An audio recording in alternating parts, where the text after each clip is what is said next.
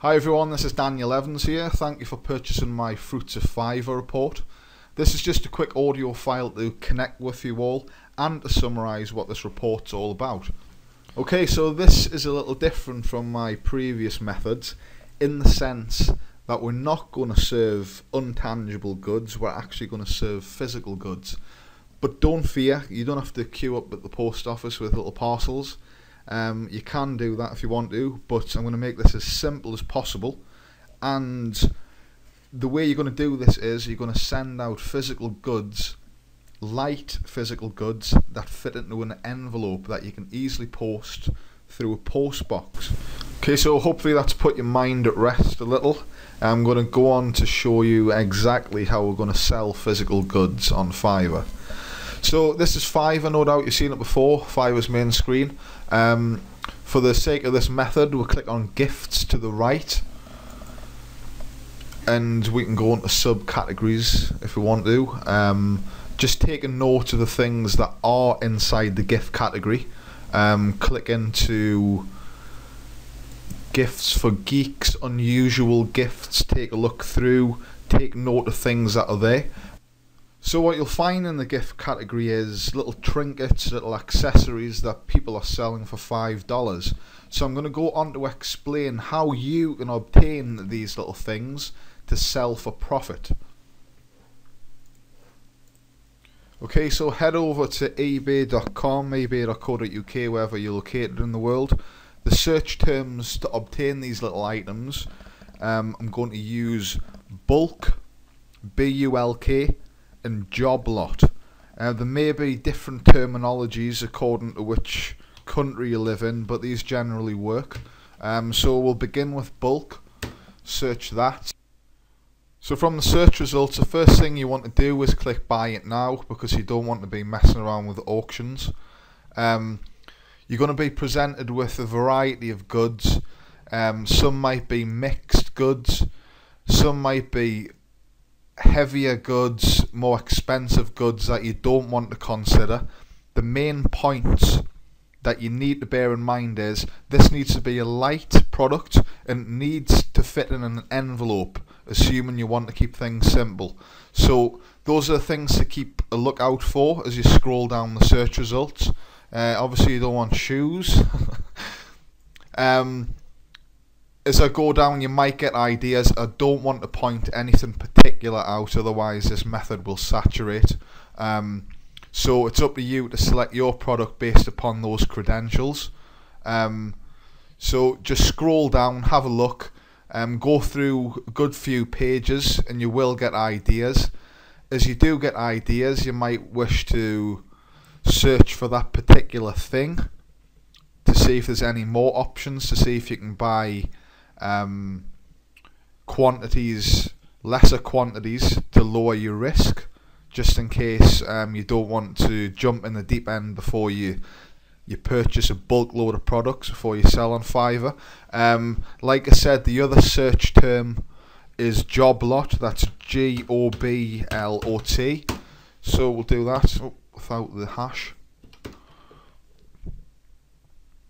and that'll give a different set of results, obviously for the people who have used the title job lot. Again, there's going to be a load of heavier items, so you do need to have a look. Another point that you need to consider is you need to sell the same type of product. You don't want like a mix of a whole lot of different products. You need a single product. Like take the lighters there for instance. I'm not suggesting that you sell lighters by any means, but that's one single type of product that you could sell on Fiverr. I am offering a lighter for $5. So again, scroll through the pages, see what's available. It's up to you. You need to pick something either unique or something that's currently selling on Fiverr. There's two ways to approach it. You can bring something new to the table, or you can play safe by selling something that's already selling. I do realise there's a load of bulkier goods here in the example, but I've deliberately avoided digging into the subsequent pages as not to give people ideas, because the method will saturate as mentioned. So what you need to do is dig through all the other pages, and you will find all the smaller, lighter items which you can sell using this method. Okay, so the prices you want to look out for are something that you can make at least a $3 profit on. So bear that in mind as you're going through the products on eBay. You need to bear in mind that it's light, it can be posted in an envelope, and it needs to sell for $3 as mentioned. So once you've found the product that you want to sell, purchase the product, wait for it to arrive so that you have the product in stock to be able to send it out when someone places an order with you on Fiverr.com. So with that done, we'll head over to Fiverr and we're going to set up a listing for the product that's just been delivered to your house, which you're going to sell. So we go to create a new gig from the seller menu. I will send you X, where X is your product, for $5. It need be as simple as that. I mean, you can even put in some adjectives and awesome. I will send you an awesome X for $5.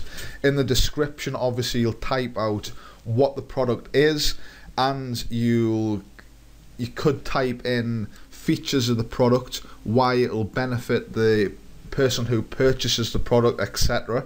Instructions to buyer is obviously you'll require their postal address or whatever postal address they want to send it to, assuming it might be a gift for someone. So that's what you do there. Next, you put tags in. Those would reflect what the product is. Just type in lighter if it happens to be a lighter. Obviously it's not going to be a lighter, but that's just an example. Maximum days to complete. There's several options for this. I suggest you consult the guide that's included in this package.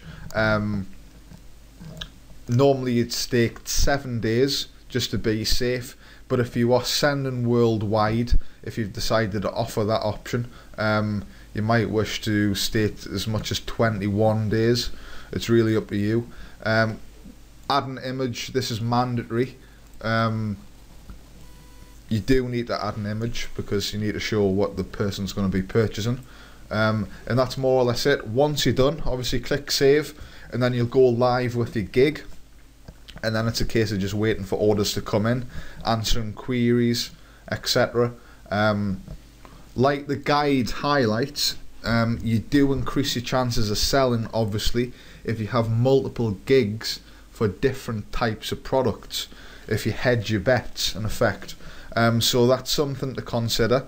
Don't be disheartened if your first item doesn't sell, your first type of item, because there's always other avenues to explore.